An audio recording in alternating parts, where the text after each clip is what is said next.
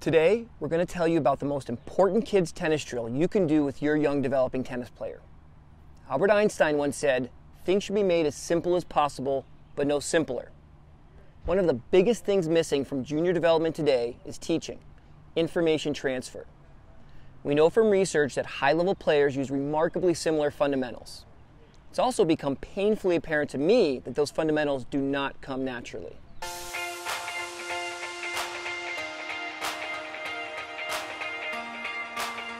If kids are left to figure it out on their own, chances are slim they'll be set on a proper developmental path. Today's drill might not be the funnest, although with some creativity it can be much more bearable. But it will certainly set your students apart in a tennis world seriously lacking teaching. The fact-based instruction I teach is mainly from Vic Braden and the research he directed. Vic made it very clear that the best players in the world are very similar and very efficient. Maybe your checkpoints and principles are slightly different, and I would love to hear how in the comments. But I would encourage everyone involved in early player development to learn the checkpoints that make up an efficient swing and include this drill at the beginning and end of every tennis lesson, at least until their players can demonstrate an efficient swing without a ball. Here's the forehand and backhand key positions Victory Tennis Programs uses for shadow swings, as well as some checkpoints. Be sure to subscribe to our channel to see each stroke's checkpoints and the rationale for them. In the ready position, the edge of the racket is pointing forward and the dominant hand is on the bottom. I find kids almost always are naturally holding the correct forehand grip at this point. In the forehand turn position, the body turns sideways, the hands separate, and the face of the racket is pointing off to the side. In the backhand turn position, the bottom grip changes slightly to a continental grip and the arm straightens against the body. Strings are also pointing off to the side. In both the forehand and backhand pat the doggy position, the step goes out and the racket drops to a low and closed position. At contact, the body is lifted to the front leg, as is encouraged by the back heel being raised, and the face of the racket is perpendicular to the ground.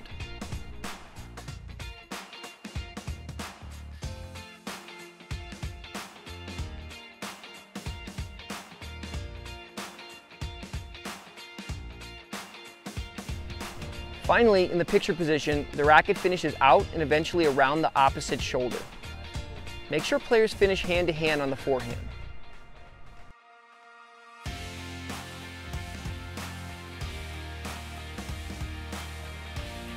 If I feel kids are understanding the low and close position and contact relatively well, I'll try to move through them quicker as to not program in any hitches. One more time, ready? Turn, pat the doggy, leave your racket closed through the hips. Swing like a Ferris wheel. I'll also try to announce our two ground stroke principles as well. Swing like a Ferris wheel and use friction to make the ball go up. Forehand turn. Swing like a Ferris wheel. Pat the doggy. Lead in with the top edge. Everyone say friction. Say brush it to crush it. Say it with more enthusiasm. Say spin it to win it. Finish in the picture position. When doing your shadow swing, you're bound to have a couple dedicated kids who are ahead of the game and know the checkpoints and principles well. Assign them as demonstrators and spotters. In addition to gaining a sense of pride by being assigned this responsibility, it helps the other students as well as gives them something to aspire to. Plus, kids listen to other kids way better than adults. So, Nakai, you're the leader, okay? So I want you to, guys, because she has the stroke down the best, and we need Ryan to be a spotter. So Nakaya is the leader, copy her. Ryan's gonna walk around a spot. Everybody, ready positions. Ready positions. AC, switch your hands, look at him. Nice, Katie. You can also make shadow swings into a game by having stroke competitions. Best demonstrator wins. Or King of the Hill, where the best key position moves to the top spot. Additionally, shadow swings make an easy-to-do homework assignment. One at a time.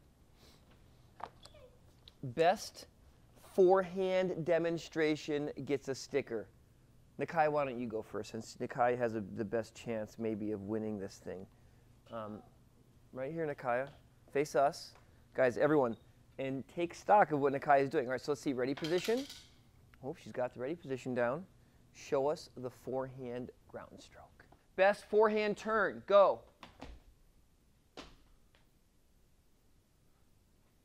Troy, come back, switch with Evan. Troy's back, Evan's out.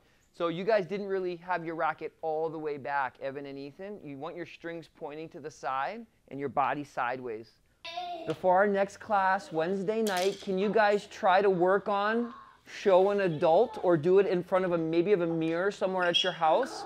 I want you to work on your forehand swing and your backhand swing. Keelan, do you even know where your tennis racket is, Keelan? As kids improve, the shadow swing goes quicker. And as kids become even more advanced, I'll do the shadow swings dynamically or not at all. If there was one thing that could improve junior development, it would be for coaches to agree on some fact-based key positions and checkpoints and incorporate a shadow swing into their curriculum. Thanks for watching, and remember to support the free programming we provide to communities by liking the video and subscribing to our YouTube channel.